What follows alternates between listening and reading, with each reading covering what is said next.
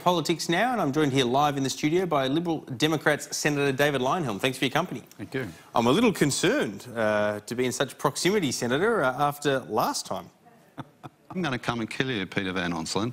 I know where you live. I have tried to break into your house before. I have threatened other people.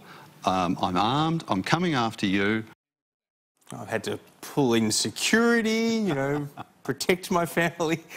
Disclaimer, as always, that's completely out of context. Good to have your company, though. Appreciate you coming back and thank you very much. Playing along with us. Be assured, if I was going to do that to anyone, it wouldn't be you. There's plenty of other people much higher in the queue. Much higher in the queue. We should start naming names. No. McCarthy hearing style. All right, let's get into some of the serious issues in politics. Or actually, let's start with what has almost become the theatre of the absurd before we get into the policy. The Liberal Party, the government, they look like they're imploding, and there's clearly all sorts of fractures going on there, driven by Abbott supporters unhappy with Turnbull. The stupidity of Christopher Pyne's comments, of course, have flared all of this up, so we can't exactly blame the Abbott supporters for starting it. But do you see this as a storm in a teacup, or do you think this is something that's got some effect where it might roll on? It would be a storm in a teacup, but for the context in which it's occurring.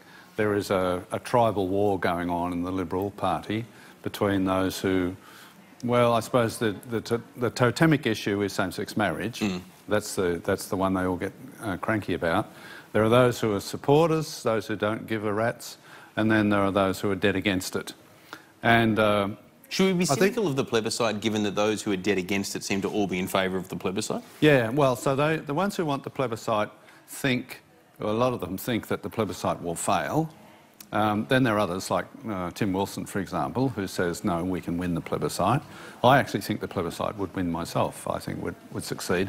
And I also don't think that a free vote in Parliament is necessarily a done deal to win either. Okay. No, I don't know why the gay lobby is so committed. Where would it fail, in the Senate or in the House? Well, either possibilities. Okay. I think I mean, I would vote in favour, but I think those who are counting the numbers are counting their chickens before they're hatched. I really don't. There's a lot of Liberal Party people, and even Labor Party people, who are, you know, either quietly or sometimes openly dead against it. And you know, I don't think Australians are much different from the Irish. They voted overwhelmingly in favour of it. I think there's nothing to be afraid of with a plebiscite. Well, the argument from the LGBTI community is that it would be hurtful and spiteful, and they're not interested in it for that reason, whether that's a good reason or not. That's a dreadful reason. It suggests that gays and lesbians are delicate little flowers and can't handle a robust public debate. It's a ridiculous idea. And in Ireland, they handled it, you know. Yes, there was. What about the cost, though? I mean, you're fiscal conservative. Yeah. What do you think of that? Well, we'll run it at the same time as the election. Okay. That would be the way I'd do it to minimise the cost. So on the government, though, just to wrap this up before we go into some policy discussions, do you think that there is a serious threat to Malcolm Turnbull's leadership internally, or do you think that that's premature? No, it's premature. There's no heir apparent, but life is difficult. And when I talk to Labor, they are so confident that they're going to win the next election. They're angling for jobs, you know. Too confident?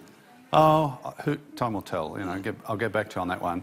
I suspect there is a feeling within the Liberal Party that it doesn't matter what we do, whether, you know, we win an education vote in the Senate and get legislation through, or what we do, our goose is cooked. When you say we, you're not including yourself in that? No, I mean, I think that's no, definitely not. I'm thinking that that's the talk amongst them, that doesn't matter what the Libs do, they're going to lose government. They can't seem to get back in the polls.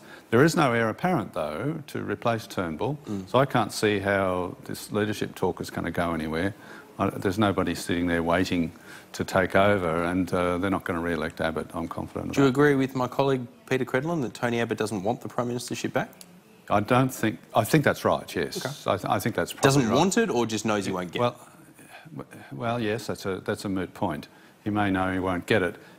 I think what he'd like to see is Turnbull fail. I don't doubt about that. And then, you know, sort of Churchill-like, he would return to save the party from